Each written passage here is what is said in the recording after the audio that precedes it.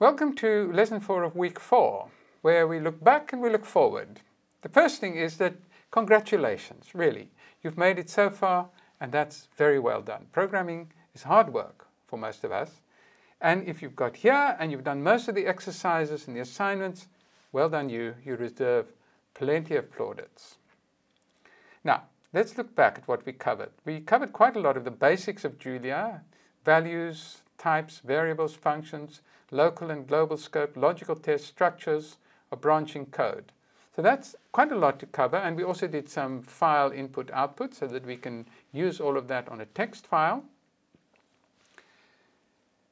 We looked a little bit at the theory of formal logic and why computing is applied formal logic, and I hope you remember that what that means is that all of these things need to be combined in valid code, and the values, the names, the operators, the limiters, they have to follow the rules very exactly. So we applied it all to text that we created ourselves, a few numbers here and there, and also to the sample text file. And we even learned a bit of Monte Carlo simulation in the process. It's been quite a journey. And you could actually do quite a substantial project using no more Julia knowledge than what we've shared with you on this course. But, of course, there's much, much more to Julia than that.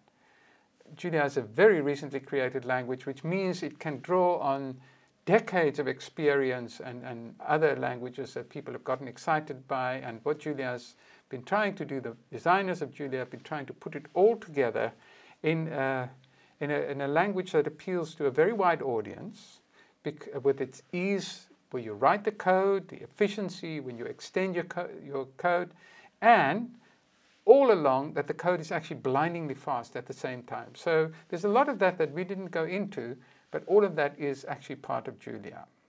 So a lot of things, I will just give you a whole long list of topics. Don't get too frightened by this long list, but if you want to do these, look at Julia right after this course, then in the order of how accessible it would be to you, you could improve your coding style. You could access and use Julia's packages. You could make plots and other graphics with Julia. You could learn how to collaborate with others. You could start using user-defined types. You could start using Julia's system of modules. You could start getting into high-speed performance and to metaprogramming. And there's still much more than that. I haven't even mentioned the huge array of built-in functions that you could learn to use. But really, you should not be intimidated. You need not take all of that on. You need not take any of it on, even if you start using Julia. You've already come a significant way. And in fact, maybe you've gained everything you want from learning to program. It's fine to pat yourself on the back and go on to do something else. But, if you want to continue with Julia, there are many online tutorials and courses, and you will gain a lot simply from reading the Julia documentation. You could also start doing a project that interests you and just work on it and enjoy yourself. And you can ask for help online at Discourse Julia, at the Stack Overflow. It's a special Julia topic.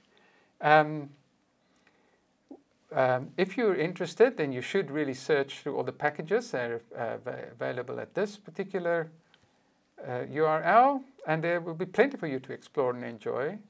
And many of these packages, actually, when you go into them, you find they have tutorials that you will find accessible. And you might even find a package that you like so much that you want to help develop it. You don't have to develop it by contributing some of the main code.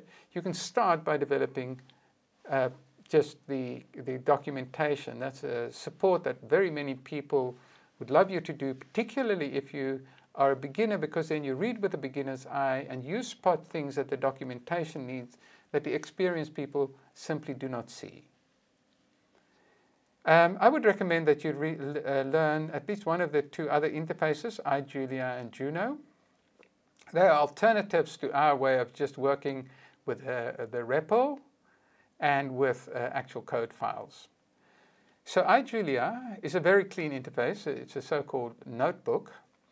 And what that allows you to do is you can write code or you can write text. So the detailed discussions, you can have a bit of that, then you can have a bit of code, and the bits of code fit very elegantly into their cells in between the text. So Johan Klopper and I use it for a course called Scientific Programming in Julia, which you will find on Coursera over here. Now Juno is a so-called IDE, an integrated development interface, and all at one screen. Or you get a REPL, you get an editor, you get the graphics if you need it, you can see your file system, you can even see other file systems, for instance, on github.com and more. It takes a bit of learning to learn to use it well, but if you get there, it will really push up your productivity. And last of all, what about other options in Julia? So much as we love Julia, of course, we recognize that your choice of language is influenced in very many ways. You would have lots and lots of motives and purposes. Maybe your workplace is putting pressure on you. Maybe there's a specialized language that you know about. Maybe you feel that for your job options, you should look at one of the better known, more popular languages. And of course, maybe you're just curious to see what the other languages are and how they do things, and maybe you would like one of them better. So there's a whole world of programming out there. Goodbye and good luck.